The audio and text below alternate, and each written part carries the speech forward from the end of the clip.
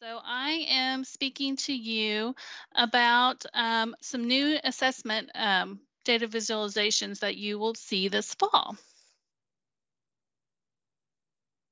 These new dashboards will include KPrep, ACT, and KSA scores. Filters will allow you to see both your currently enrolled students, even if they did not take the exam in your school, as well as your past enrolled students that may have taken the exam in your building but are no longer enrolled. Filters and student level views will enable you to easily see targeted specific grade levels, student groups, and subject areas. This will be done in two phases. The first phase will be available in August. We're thinking mid-August most likely, and we'll have 3 years of K-Prep and ACT data. The second phase will be available in October and will have the 2021 KSA scores. So this is the basics summary view by district, grade level, school, and subject. You can continue to filter by test, test year, current grade, test grade, subject, race, ethnicity, and student group. As I said before, we will have up to 3 years of K-Prep data available. However, we won't have the KSA scores until early fall of 2022.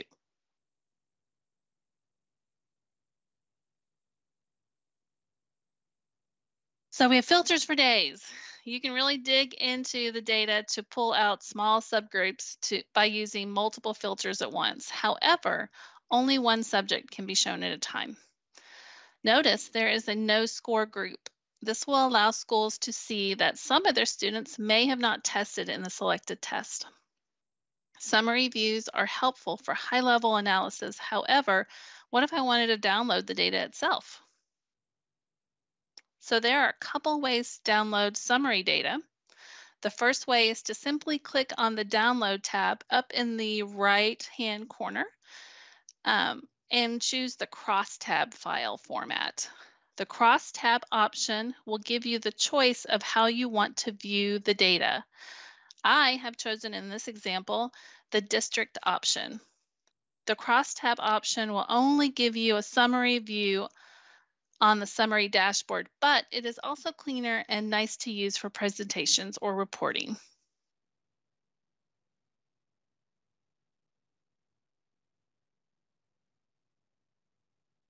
Okay. So let's say I want to see more than summary data. I could also download the data option. The data option allows you to get summary as well as detailed data. So choose the full detail option to see the detail. Full data will allow you to see the demographic data as well as the student information. However, there is a better way to see basic student level data by using the state assessments by student view.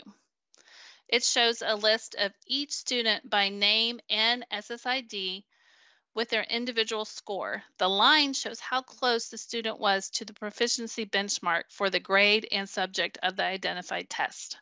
You can also download this data by crosstab or data download to get details in Excel.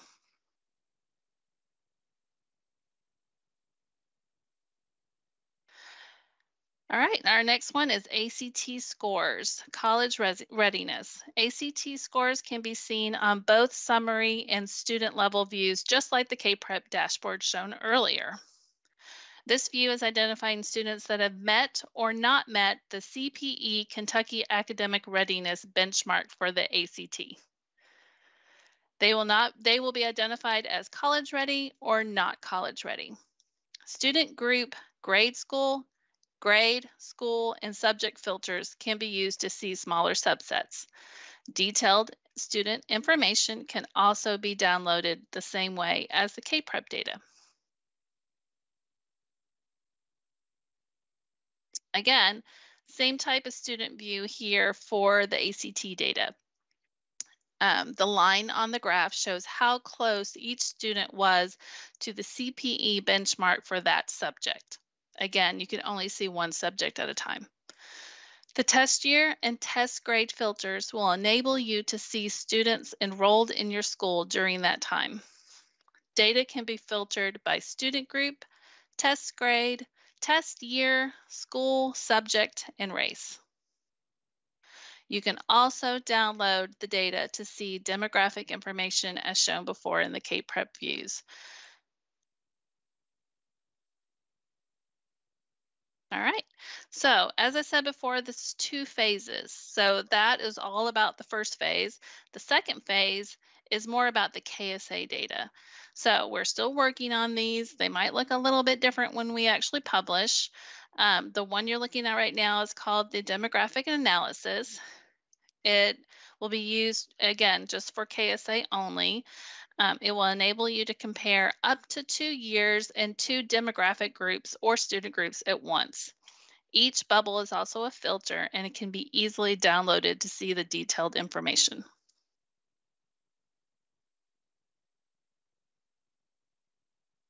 All right.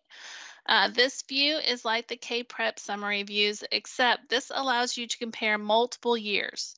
However, since we only have 1 year of KSA data for so far, this will only show 2021-22 data until next fall when the 22-23 scores come out.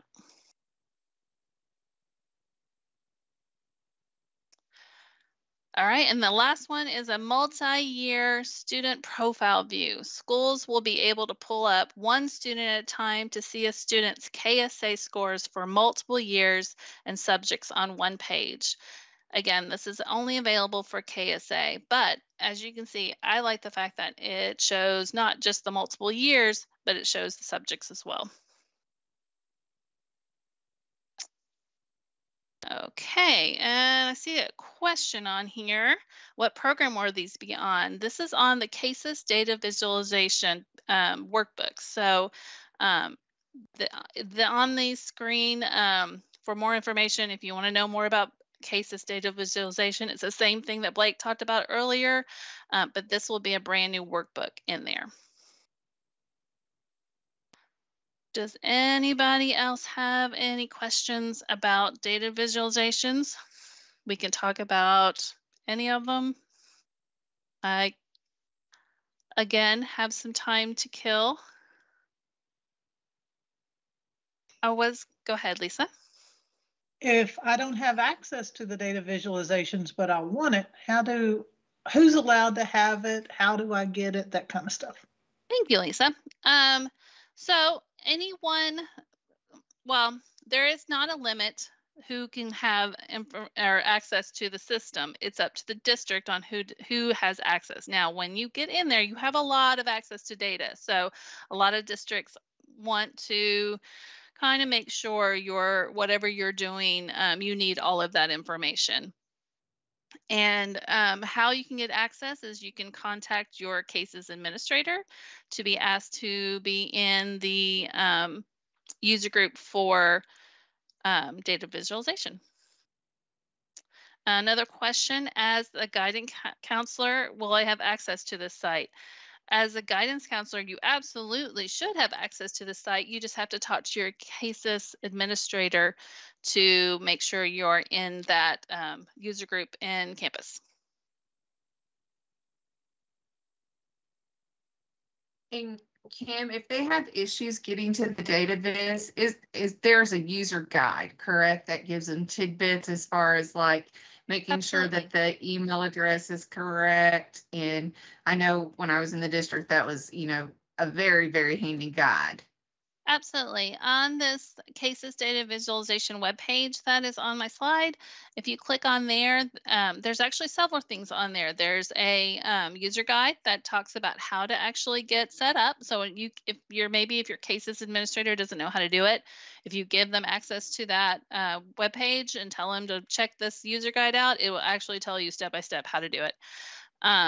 It also talks about, like Jen said, different troubleshooting things that maybe your email is not the same, or you've recently changed your name, or you're using a password for something else. You have to make sure you use your Microsoft password and log in. So a couple of things like that you just need to check to make sure. I thought I And saw another Google question popped still up. Go ahead. Is Google still the most preferred browser, or does it work across all of the other browsers nowadays? You know, it really does work on everything. I haven't had a problem using it on anything. Now, I will say, if people haven't used it in a long time, let's say you know you have rights, but you haven't looked at it in 6 months, most likely the single sign-on connection that is used to connect your campus rights to Tableau is broken. So all you have to do is fix it, is to go into your browser and your history and just delete your browser history. So it will refresh and put you back on the sign-in screen. I know that sounds like, turn your computer off, turn it on, that kind of thing, but it really does work. Are there any other questions for data visualization?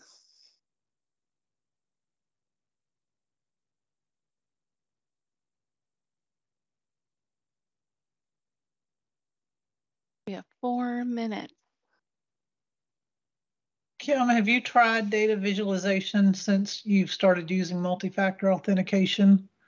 How is it the same kind of thing? You just do it once, and Mhm. you know, whatever your district policy is as to how often you have to refresh your multi-factor authentication? Correct. Yes. You don't really have to change. You shouldn't have to, if you use it regularly, you shouldn't have to log in every time. As long as it hasn't been a long time since you've logged into Tableau. I just knew KDE's new policy is it's going to expire every 30 days. So you have to do it every once in a while at least. So. And now as soon as I update my Microsoft password, it connects directly to Tableau. It doesn't ask for it again. Awesome. It's pretty smart that way. But again, if anybody here has questions, individual questions, you might be having trouble getting in, anything like that, please feel free to reach out to me, Kimberly Walters here at KDE. Is there a fast and easy way for a system admin to see who all they have with access to their data viz? That is a great question. Yes, if system admin, all they have to do is go into Infinite Campus, search by user groups, and search and find the data visualization group. And then they can look and see how many people they have assigned to that group. And, it's also a good thing to go in there and periodically, if people have left or changed positions, to take them out of that group. And that's the same name throughout the state, right? Everybody's using. Correct. Yes. Same name. Okay. Thought so.